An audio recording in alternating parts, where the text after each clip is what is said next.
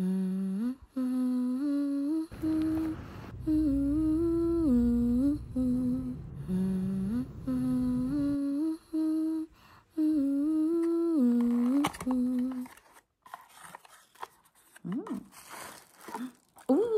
I think it's a case. Oh my God.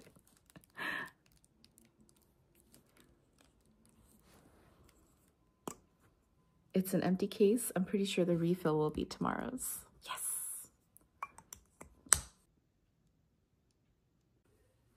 Hi.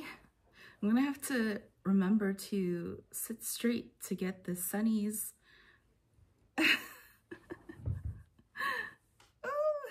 To get this Sunnies in frame. Today's gonna have to be another daytime talking portion because I have nighttime plans again and I'm really looking forward to it. I'm going to Universal Studios for a work party. They book it out for like a few hours, which means that I get to go on the rides with no lines. I have to pay for my own food, but at least there's no lines. And that is enough for me to get excited and for me to smile from ear to ear. LA is just so crowded. And today's agenda is to wrap gifts that I have accumulated so far while my kid is at school, and some of them are books and I wanted to talk about them and why I'm gifting them for the particular recipient. But first of all, I got the special anniversary edition of Harriet the Spy in this lovely hardback that I was reading with my son. I'm gonna give this to my son because he enjoyed it so much, as well as Harriet the Spy Double Agent and Harriet Spies Again, and his very own black and white speckled wide ruled Mead composition book for him to write all of his secrets in that I am not allowed to read. I can't wait to give this to him. I'm so excited about this. If anything, just for him to work on his penmanship. I need some work. I'm wearing that blush that I got in my advent calendar yesterday. This is what it looks like. You can kind of see it. It's very Japanese style, meaning that it's near invisible. It does like something, it's like a whisper of color, but it's definitely glowy. It's okay, I'm enjoying it right now.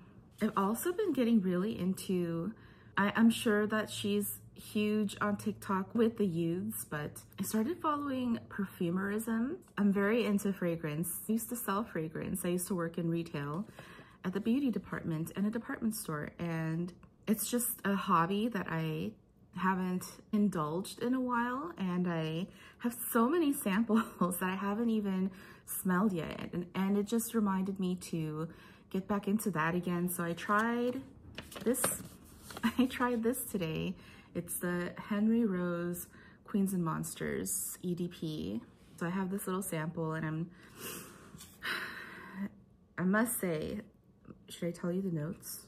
Are the notes even on this? It comes with this little, I don't even know what you call it, like a PR card, but essentially it's a very like floral and sandalwoody fragrance, which here's the reason why I kind of got off a fragrance lately. This is the perfect example, but everything just started smelling the same. Like everything started smelling floral and woody and vanilla-y and musky. It's just been the fragrance of the 2020s. What was the fragrance of like the 2010s? That was when I was selling fragrance. I'm pretty sure that was like when we were in a very almost gourmand era where it would kind of be the same. Probably the fragrance of the 2010s is that, oh, I'm blanking, Santal 33 by Le Labo. And it's the one that smells kind of like this, where it's very like heavy on the woods and florals, but it's also got that bit of gourmand. Like that's the one that a lot of people would say smells like pickles.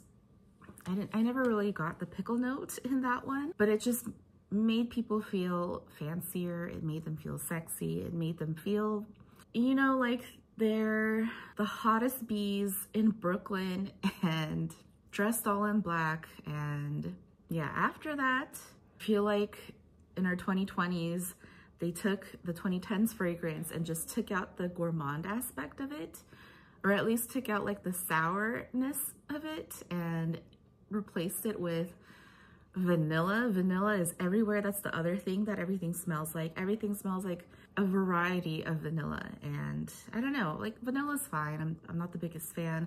I'm a huge rose person. That was probably the 2000s fragrance of the decade. Everything smelled very heavy on patchouli and rose and like all types of flowers, whether it be like a white flower or a red flower or a black flower. So that was definitely my comfort zone of fragrance. Like, you know, most girls start off with like the fruity florals, and then they tend to separate either into straight into florals or straight into the woods.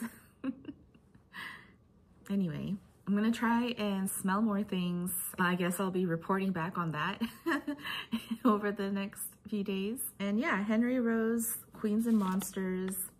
It's okay. I'm not offended by any part of it, but it does smell like everything else, if you're into that. So I'm gifting one of my best friends 2 books. The first one is Howard Stern Comes Again by Howard Stern. I think I read this book back in 2021, maybe 2020, and I actually found it really incredible. It's a compilation of Howard Stern's interviews with, you know, all the celebrities that he's spoken to, and it kind of talks about like how much he's changed, how much he's grown. Yes, there's even a Harvey Weinstein interview in here, Anderson Cooper, but in every conversation, he talks about how much therapy has helped him in his life and has some really contemplative conversations with all of these celebrities.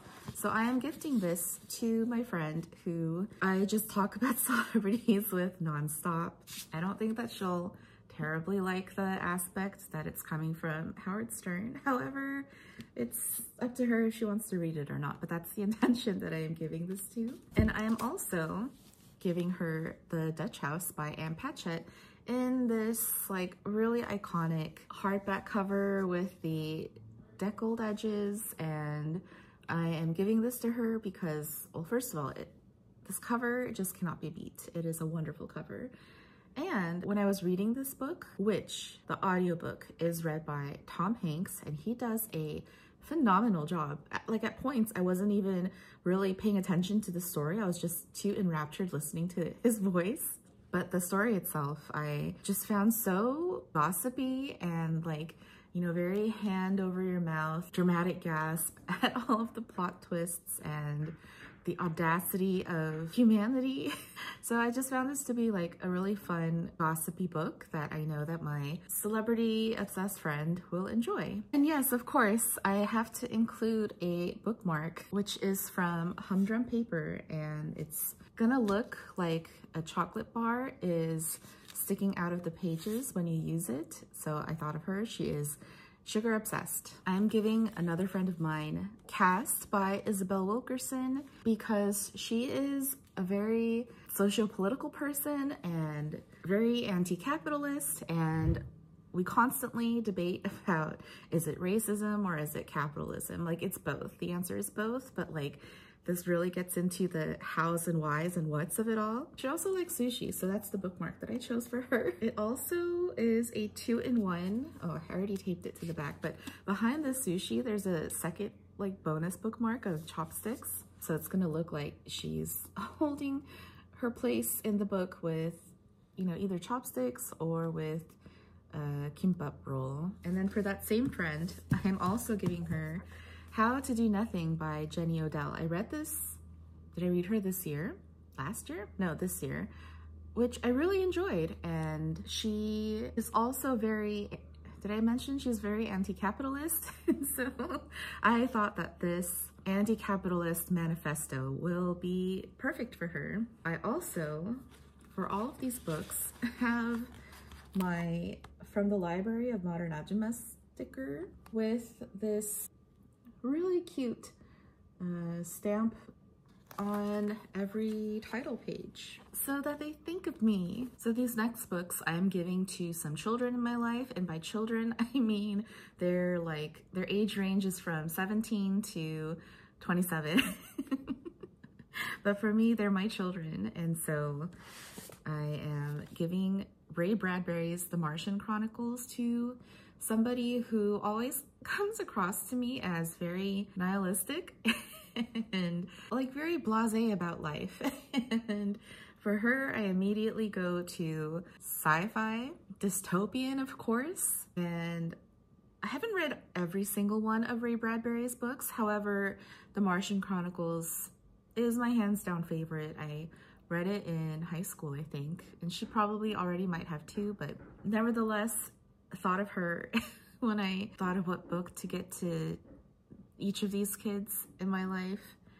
So yes, this is something that she can keep, whether or not she's read it or not. And though it's dystopian and the story itself is quite bleak, it still has, like with all Bradbury's books, some hope at the end and some beautiful moments, of course, beautiful writing. And hopefully will remind her that she isn't alone, that we are all on the same ship, as they say. I'm gifting War by Richard Overy for another child in my life who has grand ideas of military service.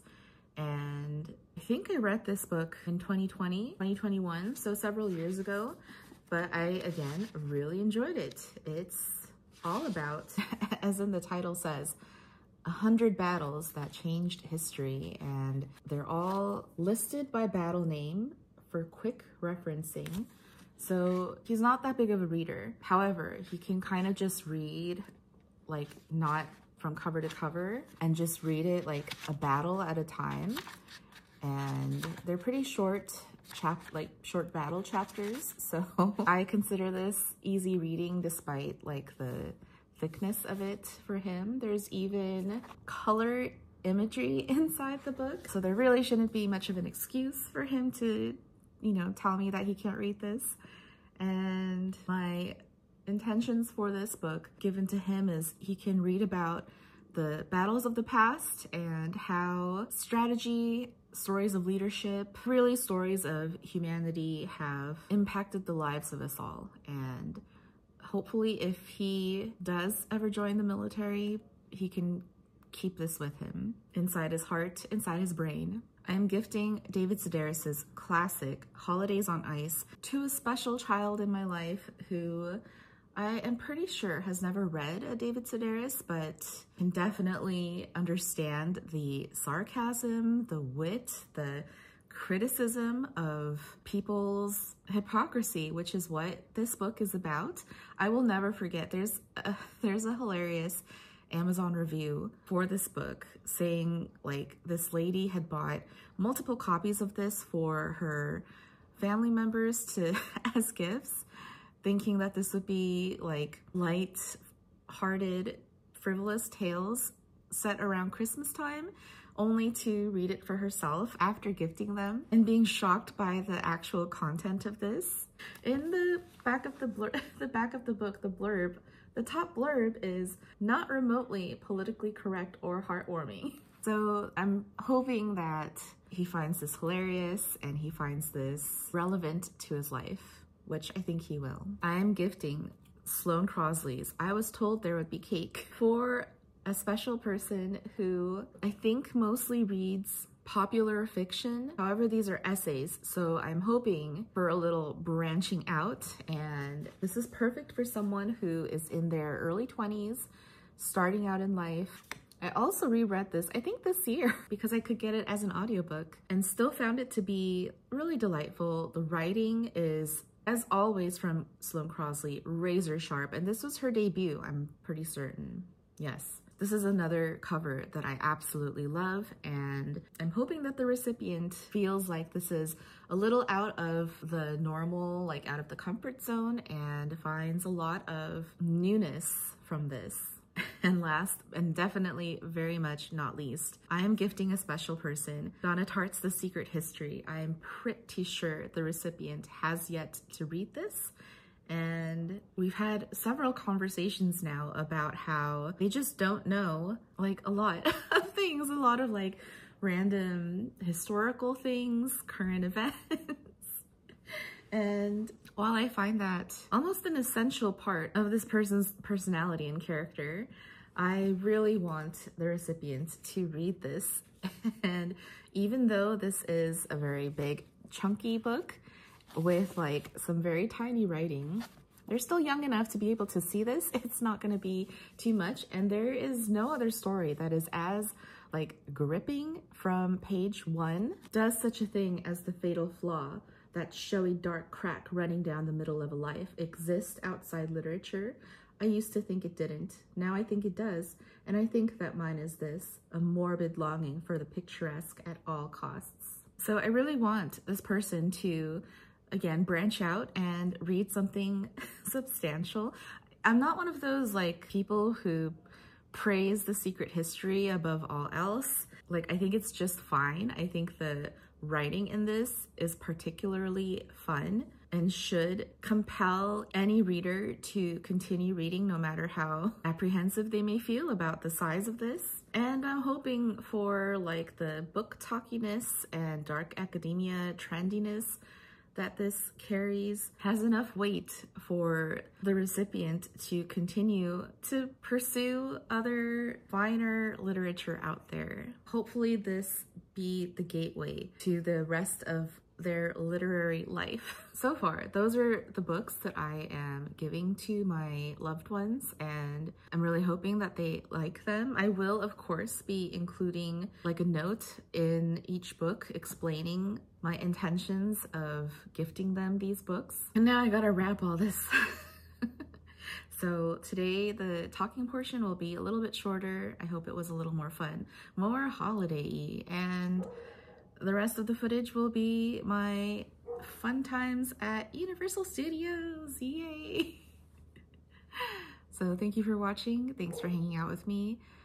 Let me know if you have other ideas for book giving. I find book giving to be both challenging and not challenging. Like sometimes, as it was for the case of all of these books actually, it was really easy for me because yes, 100% of these books I got from my library store, and you know, most of these are in like perfect condition. And I thought of this person as I was reading it. So in that sense, it was very easy, like no extra thought was necessary. However, it can be so hard if you are just thinking, you know, after the fact, like blind, oh, I need to give this person, this specific person, a gift. I would love it for it to be books because this person loves books. However, which books should I give this person? Like that's when it's challenging because it's so personal. It's like fragrance. How do you gift someone something so personal? At least with books, it can be less expensive, right?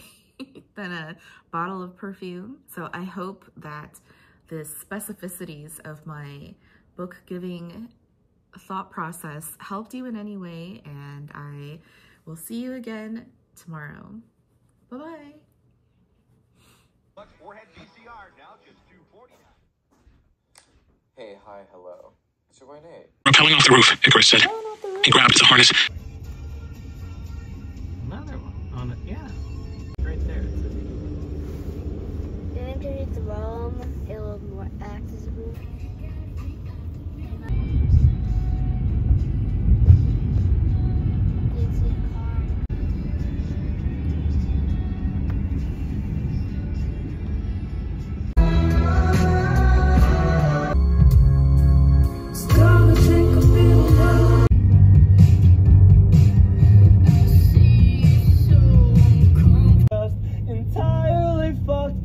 Such a stubborn reminder, one perfect night starting.